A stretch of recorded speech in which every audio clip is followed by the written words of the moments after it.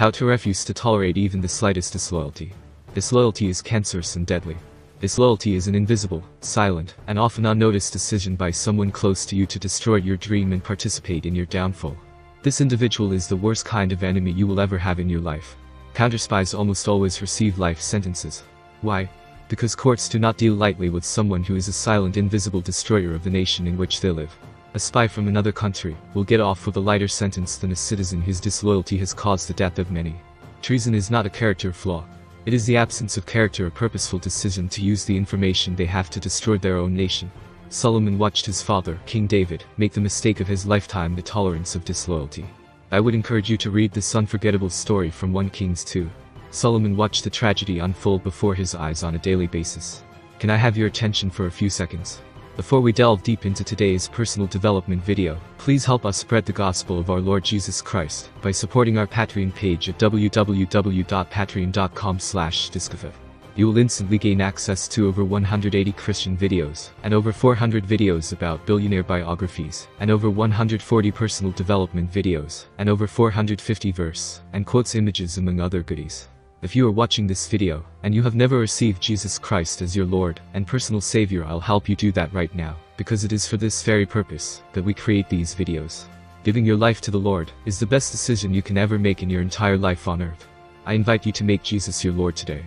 In Romans 10 verse 9 the Bible says that, if thou confess with thy mouth that Jesus is Lord, and believe in thine heart that God raised him from the dead, thou shalt be saved. Please, pray this prayer. Dear Heavenly Father, I believe with all of my heart that Jesus is Lord. I believe that he died on the cross, and that on the third day God raised him from the dead. I believe that Jesus is the Lord of my life from this day onward. I'm now born again. In the name of Jesus. Amen. Well done for making this prayer. You are now born again. Attend a Bible-based church and subscribe to our YouTube channel, and support us on Patreon to keep learning the truth of God's Word as you become an excellent Christian every day. Our Patreon page is www.patreon.com/discoffee. Link is also in the description. Let's continue with our today's personal development topic. Absalom was the handsome son of David. He envied the splendor, popularity, and prosperity of his father. So, he would stand and greet the people personally outside the palace each day. Like tiny drops of poison, his words fell into the ears of the citizens of Israel. He sowed uncertainty, doubt, and discord by insinuating that David was too busy to really listen to their concerns or care about their difficulties and tears. He made himself available to them, and literally stole the hearts of the people David had led for so many years. One of the most vile acts became his habit. He slept with his father's concubines. Absalom did not have a character flaw. He had no character. He flaunted his sin, sneering at the greatness of his father.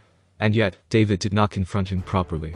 As David permitted him to continue to live and exist, Solomon watched this charade parade before him. He saw the kingdom come apart because of David's tolerance of wrong people close to him. When General Joab defied David's instructions by killing Absalom, disrespect for David was obvious. In some ways, Solomon was wiser than his father, David. He reigned in peace for many years, primarily because he dealt swiftly and decisively with disloyalty. David permitted disloyalty to linger, and his entire reign was one of warfare. The story recorded in 1 Kings 2 is quite detailed. Solomon's brother Adonijah desired the throne, but after one special act of mercy and grace, Solomon saw the slimy hand of envy and jealousy attempt to choke and destroy the kingdom. When Adonijah expressed his desire to Bathsheba, Solomon's mother, to take the concubine of David for himself, it was too much. Solomon saw the truth about his own brother. Solomon confronted the problem decisively. He killed Adonijah, and his peaceful reign continued. Successful people are always envied. They are also hated. Does that surprise you? These uncommon achievers are often despised by those who want to climb the ladder to the top. Donald Trump says, one of the problems when you become successful is that jealousy and envy inevitably follow. There are people, I call them life's losers, who get their sense of accomplishment and achievement from trying to stop others. You will always have flawed people in your life. Every person has some degree of damage, personal pain, and incompetence. Those who work around you will make mistakes in decision-making and judgment. These mistakes are often the result of misinterpretation of data or trusting the wrong people. So, you will have a multitude of opportunities to show mercy and graciousness. Kindness is always a good seed when it is planted in the proper soil. However, uncommon people must recognize the devastating results of tolerating disloyalty close to them. You see, when you tolerate untruthful, critical, and cunning betrayers, it endangers the progress of the truthful, caring, and faithful around you. Several years ago, I made a difficult decision. I travel a great deal, and depend on supervisors to solve any problems that arise in the office.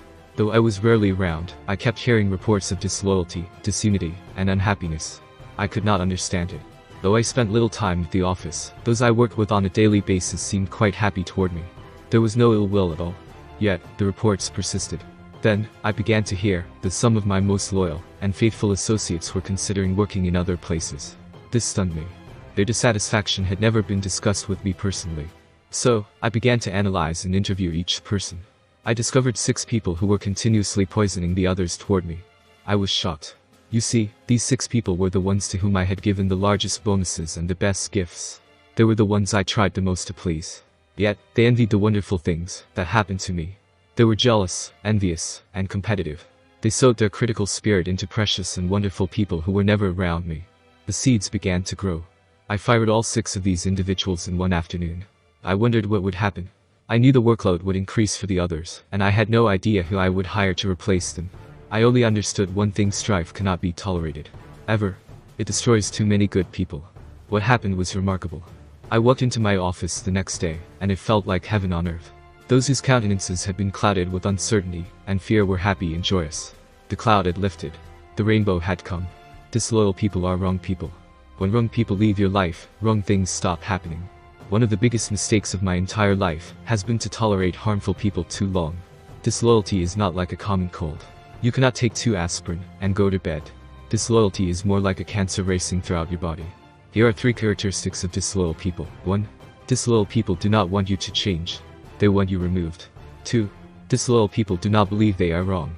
They believe you are wrong. 3. Disloyal people do not pursue a solution to the problem. They believe you are the problem. No amount of money can turn a disloyal employee into a loyal one. It is not a money issue. It is a character issue. The following 6 keys will help you deal with disloyalty. 1. Do not lie to yourself about a disloyal person. Be honest and face it with your heart. 2. Make certain that all the facts can be proven beyond a shadow of a doubt. Gossip is not fact. There are good people whose names have been stained because someone pointed a finger at them. Do not receive every report as truth. 3. Give the person accused their right to be heard. Bring in everyone involved. Recently, one of my staff members made a statement to another staff member. I immediately called every person involved into my office. It is usually unwise to listen to an accusation against someone not present. If you want to discuss an accusation against another person, be sure to have the accused in your presence when the accusation is made. 4. Ask sincere and appropriate questions of those you feel might be disloyal. Compare their answers with their actions. Stop reading lips and start reading footprints. 5. Discuss with the person the reasons why he or she is being fired. Be honest and open, and make it as fair and equitable as possible.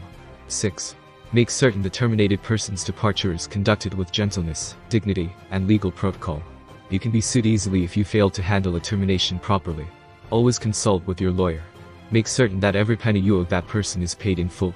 If severance pay is appropriate, it is better to make the sacrifice now than end up with years of ill will sown in your direction. Solomon refused to tolerate disloyalty in any way. Can you please do us a favor? If you have been blessed by this video, please leave a comment, like this video, share this video, subscribe to this channel, and invite at least 200 plus souls, it could be family and friends, to visit Discofath YouTube channel, so that they may hear the gospel of our dear Lord and Savior Jesus Christ, and be born again. Don't forget to subscribe to our YouTube channel, and support us on Patreon. Our Patreon page is www.patreon.com/Discofath. Link is also in the description. Thank you and God bless you.